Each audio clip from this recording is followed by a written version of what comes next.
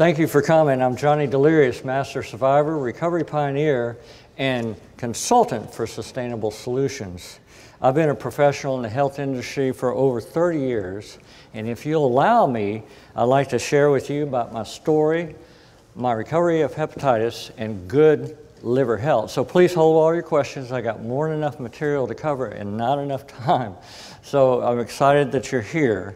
I was born in 1953 and raised in Northwest Florida.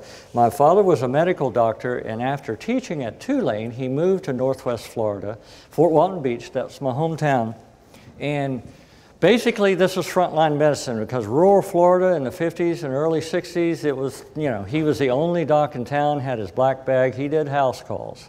And later he had his own clinic, started the county medical hospital, but he used to tell me that the patients who were always complaining the most were the most difficult to deal with, and they're always sick. He called them the young inadequates.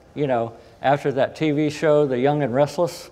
So my dad had a term for just about everybody, and he called them the young inadequates. But so he would, we'd hear some of the work he'd bring home, just little tips and bits and pieces. But the patients who tried usually had a better chance to make it. So I said to him, to get well, you have to work for it? He said, yes. He said, yes, to get well. He said, the ones who complain were lazy. The ones who tried, my dad called them the fighters. I'll never forget that. So fighter or not, when someone receives the death sentence from a medical doctor or an official, doesn't matter, usually there's a decision that's made. Deep down inside, there's a moment of clarity, and they make that decision to live or to die. Let me explain. Most people will just accept it and do what the doctor prescribes. And when they die, everybody says, well, they did all they were told to do. They had stage 4 cancer. They could only, regulate and manage the pain with drug therapy. So, that's all they could do. Some people, though, don't decide to, see, a decision's always made. So when that decision's made, usually those people choose death. They choose death, and they take it in their heart. I'm going to die. I've got stage 4 cancer. But there's some that decide to live. There are some that decide to live. And if they decide they're going to live, they look at all of the possibilities instead of just one opinion from their doctor, and they will become desperate with an intense determination to seek the truth and find out all other possibilities they can to survive. People like our coordinator, Sue Vogan, the first thing she heard was, I don't know what's wrong with you, but she wasn't feeling well. But because she's a fighter, she got other opinions. And one time, one doctor, about the third or fourth doctor, said, maybe you're bitten by a tick. Maybe you've got this thing called Lyme's disease. Because she's a fighter, she seeks the truth, and she's with us here today. Thank God for the fighters. Thank God for Sue Vogan. Let me tell you about my story. In 1969, I was a sophomore in high school. There was about 5 of us guys and 4 of our gals. We all came down with hepatitis A. Oh yeah, we were popular in a strange sort of a way. We all had yellow eyes. It was probably from eating tainted oysters. Okay, there's a lot of articles in the newspapers about tainted oysters with hepatitis A. I'm sure that's how we got it. Now, my dad was a medical doctor. I recovered faster than my peers. We were out of energy. We quarantined ourselves at home. They ridiculed us. They called us the mellow yellow crowd, or you all live in the yellow submarine. I don't want to be around you, But my dad says, stay away from the booze, eat simple things, avoid the barbecue, fruits and water, and lots of rest. So I said, okay, what about watermelon? He says, perfect. So all I did was really eat watermelon and just recuperate and rested all the time. I was back in school in less than a month, faster than my peers. Now, interestingly enough, a year or so later, we all came down with hepatitis B. Oh yeah, we were the wild crowd. We wanted to feel good. But we all had good careers, worked hard, but we partied hard as well. So in the spring of 1970, we all came down with hepatitis B. And I'm sure that my girlfriend was doing intravenous drug use. Some of us were rock and rollers. And, you know, again, we had the yellow eyes. Oh, God, there you guys go again, you know. And I threw away all my high school annuals. I didn't want to have, I didn't like the comments. You all live in the yellow submarine. I was writing my annual, so I didn't save that. But I got over the hepatitis faster. And you could say that I became an expert at an early age about the liver and hepatitis. In 1973, just a couple of years later, my mother came down and died from liver cancer. So the liver, hepatitis, that was a big deal to me. And in 1981, I had a non-A, non-B hepatitis. Oh yeah, we're going to hear everything about Johnny today. Again, I ate watermelon, stayed off the booze, and basically from high school on, I basically wasn't a big drinker. But you know, my crowd and us, we dabbled. Okay, as you can see, cocaine addiction cured. But again, I ate watermelon, got over it within a month or so. The energy came back, and we all pursued our careers, and I did well. Had lots of good jobs. By 1984, I was vice president and controller of Davenport Labs, a laboratory in North Dallas in Addison, a little town called Addison. And basically, we provided the elemental analysis of hair, urine, and water for over 489 medical practitioners.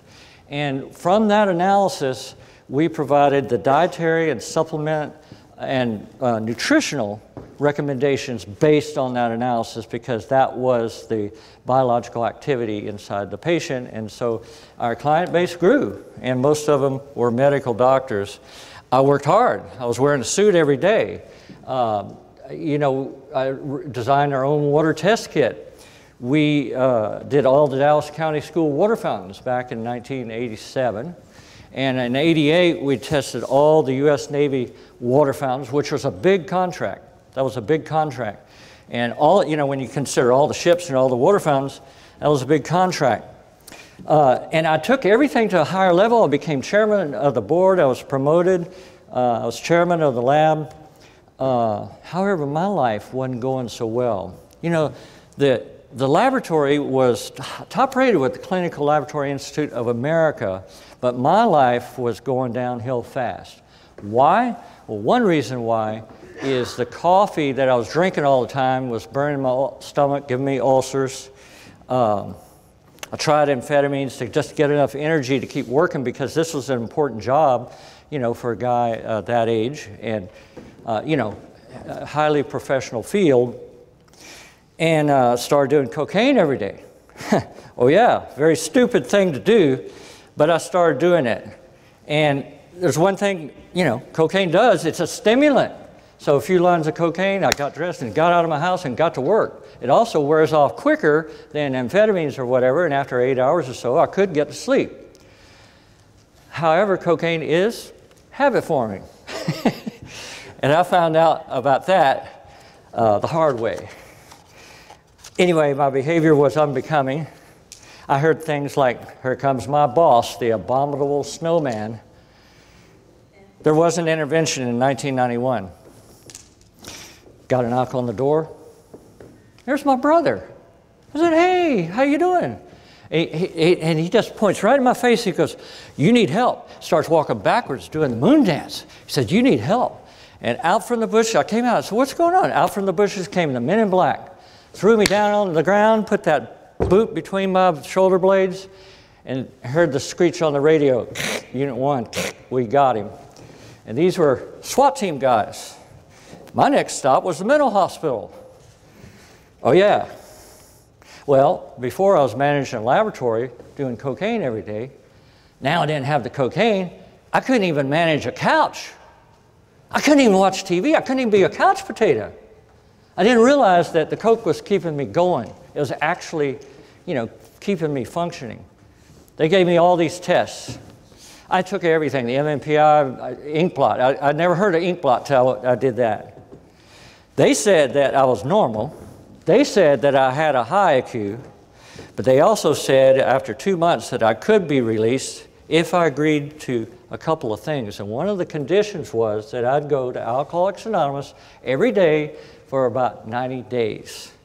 Well, just for the record, I went every day for the next 3.5 years. So just for the record, I've been straight and sober since March of 1991. And, you know, that's a fact. Now, as you can understand, my family wasn't impressed by my performance. Well, I said, I got a lab. Well, you're doing coke, you know. Well, all the time, I just realized that my energy was not coming back.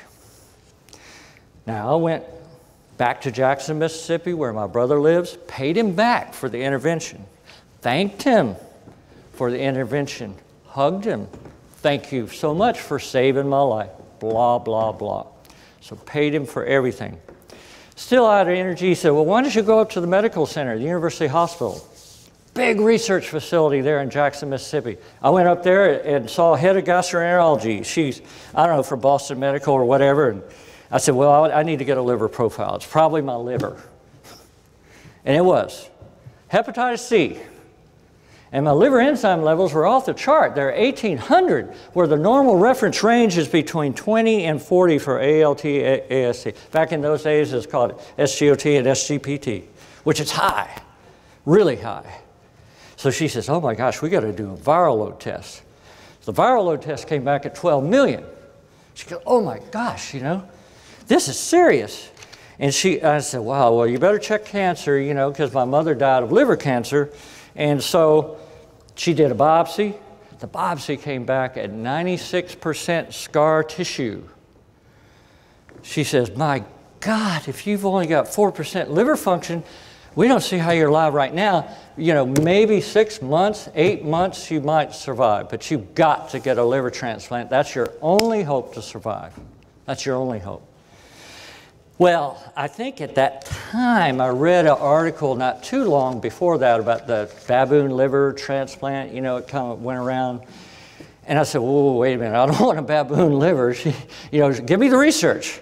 Well, that really pissed her off. I guess because I said yes to the viral load measurement, yes to the, and then I said no and put on the brakes a little bit. She goes, wait a minute, we got to do this. And I said, no, I'm a lab guy. I want to see the studies. If you teach gastroenterology, you're head of the department, and this is university, maybe they have a textbook. Give me the book. So she said, all right, come back in a few days, and we'll have some materials. And they did, and they were very nice. And it's all about hepatitis C, which was new. It's all about liver transplants. It's all about interferon, what they call the cocktail.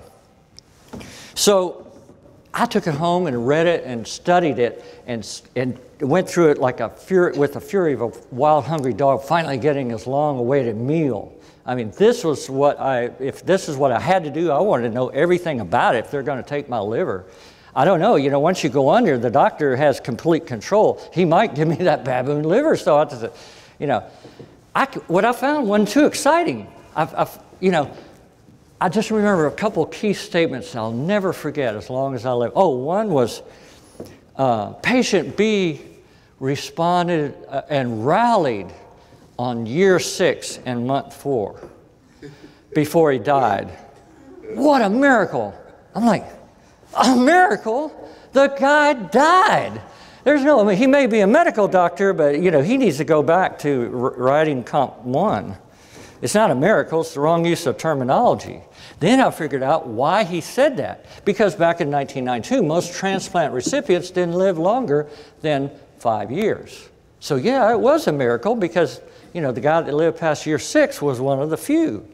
I said, oh, wait a minute, if I get a transplant, I'm going to die in year 6 for sure. And I don't like this.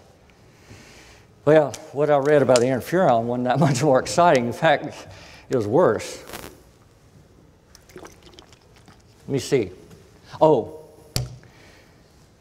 the patient could suffer flu-like conditions on the good days, and suicidal thoughts are common. I'm like, on the good days? What about the bad days? Oh. I went back to my appointment. I said, look, I can't do this.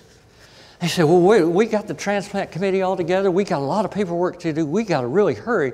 You're an O-positive liver and, O-positive blood type, and so it's going to take us longer to get your liver. And I said, well, wait a minute.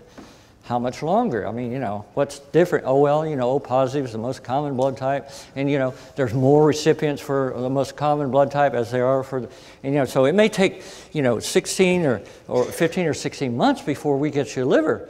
I'm like, oh, well, wait a minute. You're telling me I got 6-8 months to live and I got to wait 16 months? The math doesn't work for me. Oh, but we'll get you on the cocktail. We'll get you on the cocktail. And I said, well, wait a minute. I don't want flu-like conditions on the good days. I don't feel good right now.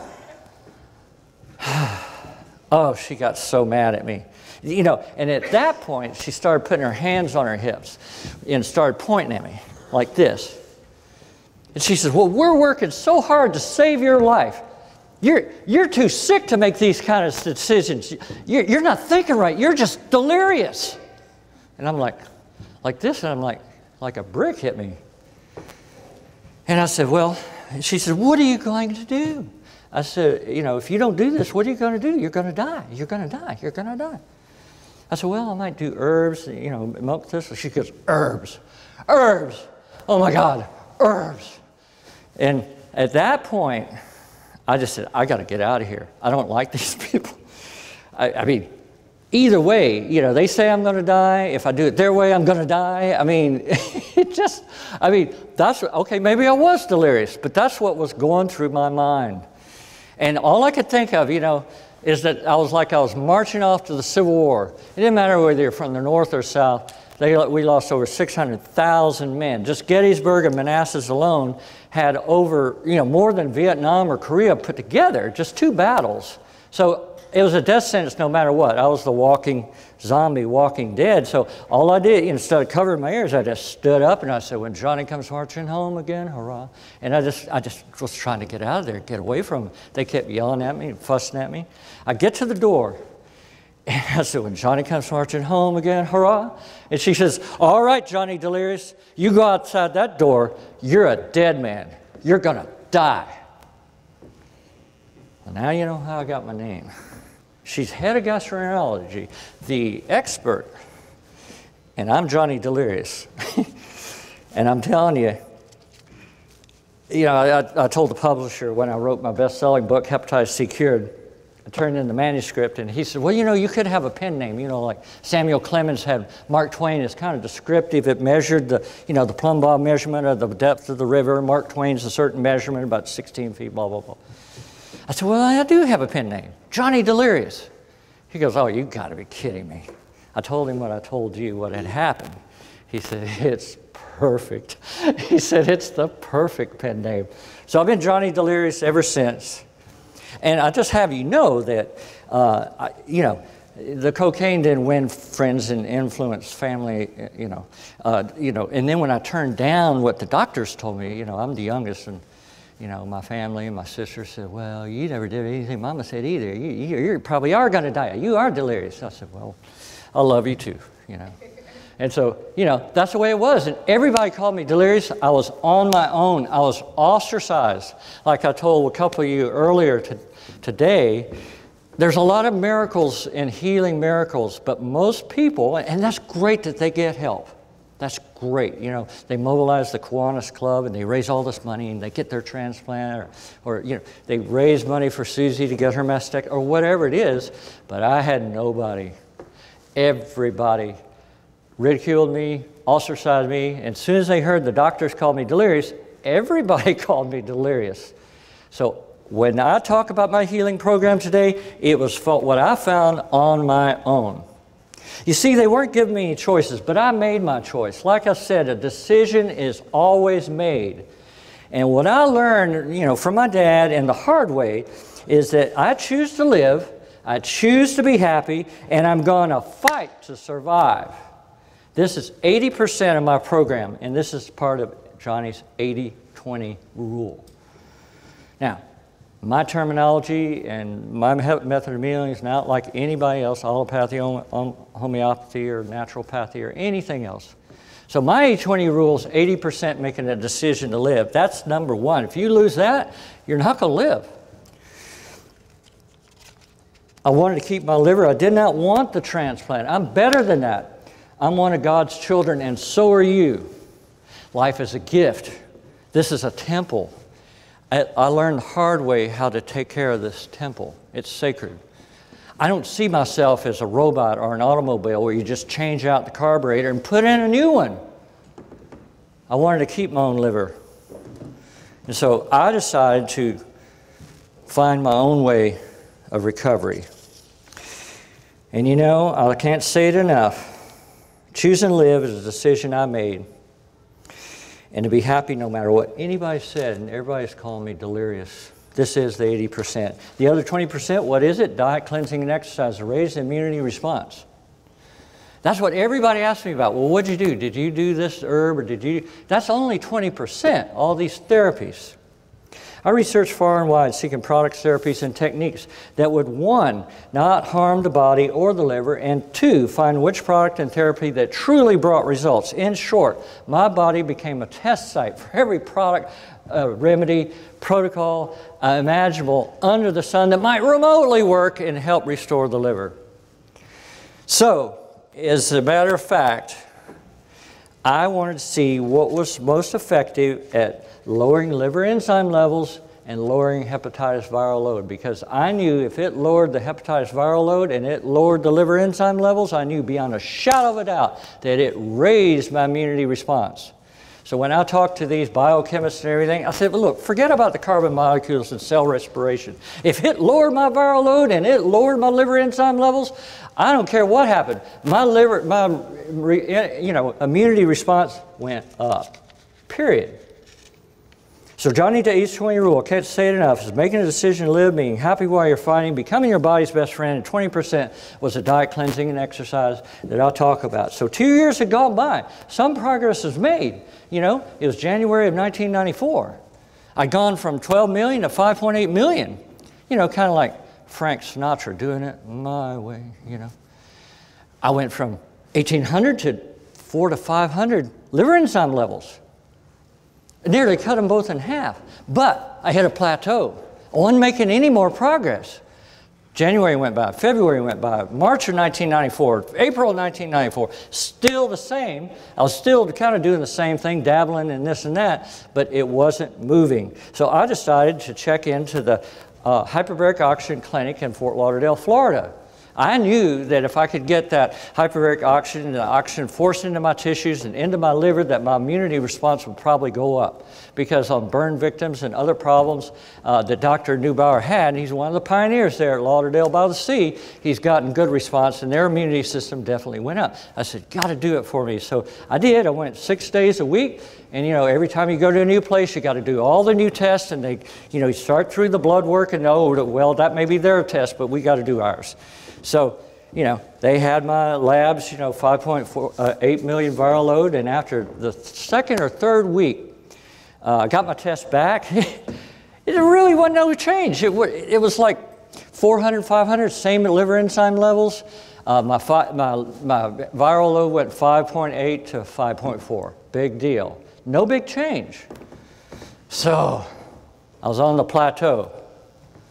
The worst place to be in liver recovery or any kind of disease recovery. When you're not making any progress, it's the worst place to be. Why is it so bad? Because you will lose the 80% when you're on the plateau. You will lose it because you start to doubt what you're doing is right, and you know, so those thoughts come in, oh, I'm probably going to die, and you're not wanting to live, you're not wanting to be happy, you lose the 80%.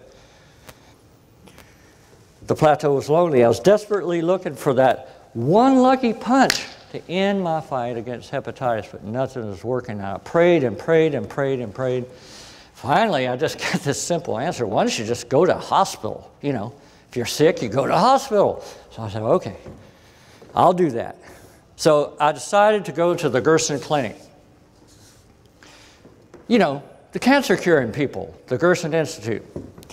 And they said, well, you know, you got to have a partner. I said, look, I'm on my own. I've been trying to cure myself from hepatitis. I've been doing Kung Fu. I've been surfing. I'm feeling great, but my liver enzyme levels are still high. My viral load's still 5.4.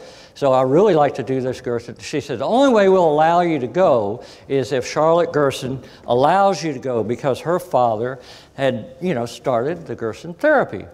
Bless her heart, she called me up, and she says, I told her my whole story. She said, all right, come on. We'll help you. So I went out there. And again, I went through the whole set of tests. But what it did for me is, I was doing everything on my own. And, maid service twice a day. It was a hospital. I got vegan organic meals. I got 13 glasses of juice a day. It was great. I get my blood test back after 2.5 weeks. No change. I was like, oh my gosh. Even one of the orderlies lent me a surfboard. I'd go out to the beach and I'd cry and pray at the beach, with the surfboard and the sun coming up. And they even allowed me, since I wasn't a cancer patient, to go to the market every once in a while and eat beans. Because, I was being a vegan. In Gerson therapy, you don't eat beans. So then I had a dream. I couldn't believe this dream I had. It was so profound and so real that I woke up in a sweat of joy that morning. And it was still dark. It was about 3:30, 4 o'clock in the morning. I turned on the lights. I said, oh my gosh. In the dream, I was helping a medical doctor recover from hepatitis C in the dream, and I was telling him how to do it. And I woke, what got me in such a sweat is like, wow, if I'm helping a medical doctor, that means that I recovered too. And I knew it. I knew it in my gut. It was right. I got goosebumps all over my arms and legs, and my everything was standing up. I knew I was right. And so immediately, I put all the covers on my bed, put the chair in front of my bed. I took my briefcase with all the lab tests and all the things they gave me at University Hospital. On the right-hand side of the bed, on the left-hand side of the bed, I put all the things that I knew beyond a shadow of a doubt probably didn't lower my liver enzyme levels or viral load, like the hyperbaric oxygen. It's a good therapy, but I put that on the left-hand side of the bed. In the middle, I put the lab work, the blood work, and all the studies. On the right-hand side of the bed, I put the stuff that worked each and every time, lowered my liver enzyme level and viral load. And I said, that's it. I'll just do just the right stuff, period. And I put it together in a whole new methodology. Being involved in Davenport Laboratories, I upgraded our procedure manuals. The lab director, he said, no, this is good stuff, and he signed off on it. So I knew how important procedure and methodology is, especially when you're doing clinical laboratory work. I put it together in a whole, and I got excited, and everybody says, wow, what, you sure, you've been depressed, but you're looking like you're feeling great. I said, I am, I'm going home. Charlotte said, what? I said, I'm going home. And so I left. And so flying home on the plane, I had my calendar out for the next 3 months, what I did on the first Tuesday of the month, what I did on every Thursday of the month. I had it all planned out for 3 or 4 months ahead of time.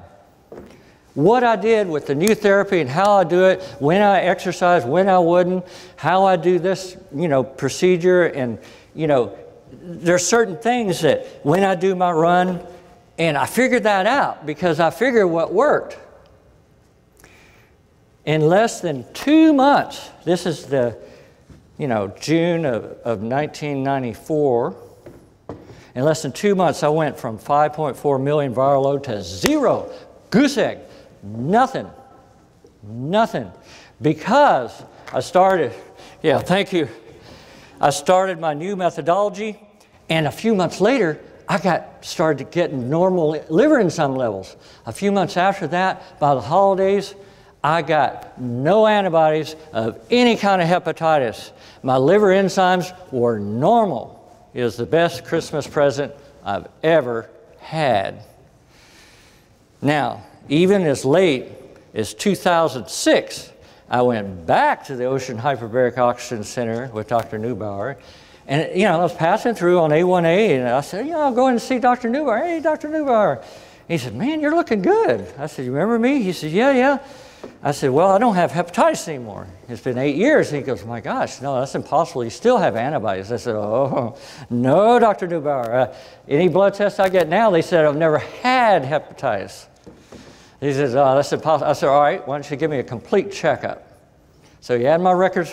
He said, well, it's a good thing because we got Dr. DeVigulis working here. He is a liver specialist, one of the tops in his field. He gave me a thorough exam, and Dr. DeVigulis, Dr. Clark, and Dr. Neubauer all declared that I had a healthy liver in 2006, and I was 53 years old at the time. They even did MRIs. They couldn't find any scar tissue. I've been helping people recover from hepatitis for over 18 years, and many people don't want to take the interferon the second time, because 40% of them don't respond to the interferon. So what are they going to do? I got off my plateau by getting the 80% back, because once I had that dream, once I put it together, all the right stuff, I knew I was right. Yeah, I was happy. Yeah, I wanted to fight. Yes, I was, wanted to be my body's best friend. So today, those programs are called the Delirious Recovery Program and the Cirrhosis Recovery Program. And what I do is different than anybody else. So I'm going to tell you a little bit more and a little bit deeper about that. The liver's a blood filter. And my terminology and the way I look at things is totally different from anybody else. So you're going to walk away, that's Johnny, he's kind of, no, I'm not crazy, I'm delirious. Okay, so let's get that straight, okay? The doctor says I'm delirious. So the liver's a blood filter. So every food, water, and air we breathe is going to be filtered by the liver. And that is why, and over a period of time, the liver starts to get bigger. The liver starts to get bigger. It starts cramping out the abdominal space. So it doesn't even boil down to blood tests or chemistry anymore. It's simply a lack of space when they're suffering from GERD and acid reflux, because the liver, when it starts getting scar tissue, it gets stiffer. It's not as flexible. So the colon, the stomach, and everything else can't, move around and churn like it used to, because this liver is crowding everything out.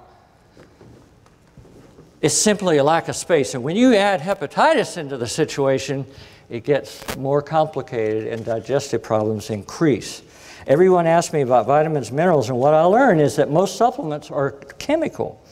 They are not nourishment, but they have a value in my program.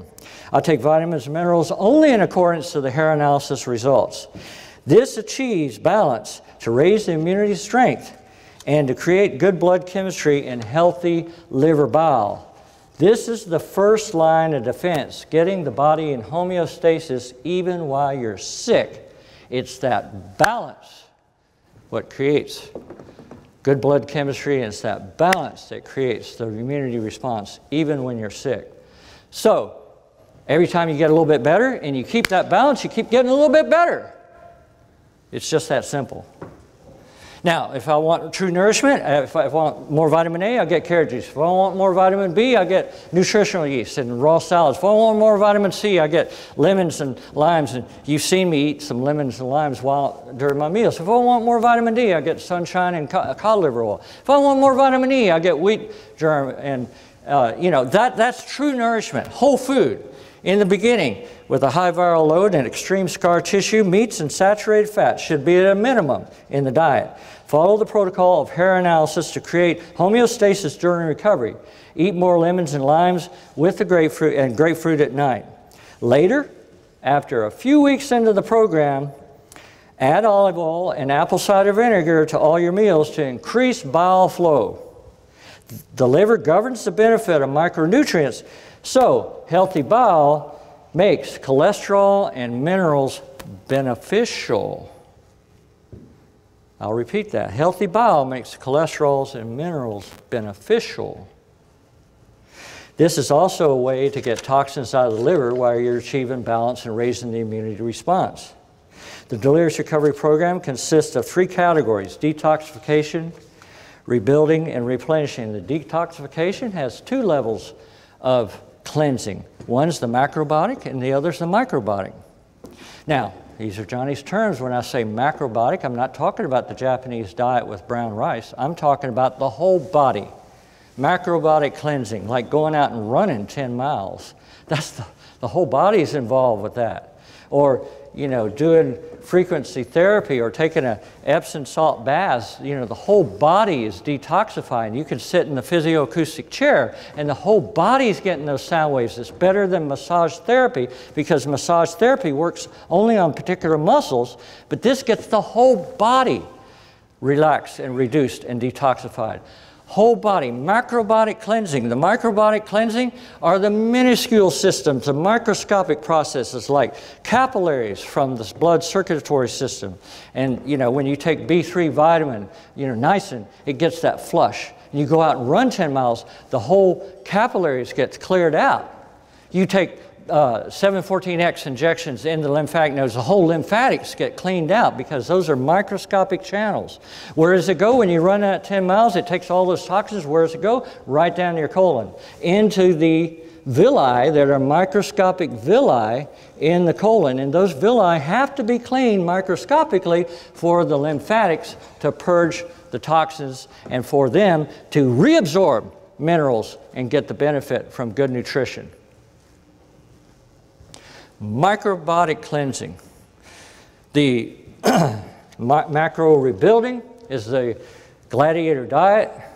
You know, at the Gerson therapy, most of it I didn't keep because one thing, I couldn't eat beans. So the gladiator diet is exactly what the gladiators ate. I mean, they ate, you know, the Roman legionnaires ate barley gruel and nuts and seeds. If they're in North Africa, they'd eat millet and garbanzo beans. If they're in the East, they'd eat white rice and lentils or brown rice and lentils. So it's always nuts, seeds, and legumes, macrobiotic rebuilding, which is the gladiator diet. And then the micro-replenishing, I already told you about with the fruits and vegetable juices. This is the micronutrients that's so important to get the true nourishment. Now, the methodology again is Johnny's 80-20 rule, putting it all together in the right way. Without the 80%, it's difficult for anybody to recover. Now, my cocaine addiction taught me well. And I learned to appreciate the circadian rhythm. I learned to appreciate the real function of the adrenals and what they do, because every time the adrenals fire off, a little bit of cortisol comes out with it. If you're drinking stimulants and everything, I drive people nuts when I say, well, you know, you're probably on the plateau because you're taking stimulants like ginseng and coffee. Oh, but I got to have green tea. I said, no, I don't even take green tea, decaf. I don't do any of that. I learned that when you're dealing with very subtle immunity response issues to get rid of the virus, you have to get rid of some of those things that may be common in our folklore. It may be common in our habits. But in the dream, I told that doctor, I said, well, the reason you're on the plateau is because you're still drinking coffee. You know, I tell some other people, this nurse, I said, you got to stop that wine at night. It's just a little thing. But it kept her on the plateau, and she's not getting better. The plateau is the worst place to be because you'll lose the 80%. So I do hard exercise in the morning to wake up. I do soft exercise at night to relax. By 1998, I was head nutritionist at Everman Natural Foods, a 14,000 member cooperative. Now, this, you know, I did all the health fairs on TV and radio in Pensacola Naval Air Station, University of West Florida. I had my own hepatitis support group for 2 years, Wednesday at 7:30. What I saw was exactly what my dad was talking about. Some of them weren't young inadequates. They were old inadequates, but they were dying. I heard you were getting a talk on hepatitis C. And I mean, you could smell the alcohol in their breath. And they'd die a few months later. You know what I'm talking about. They didn't have the 80%. A decision's always made.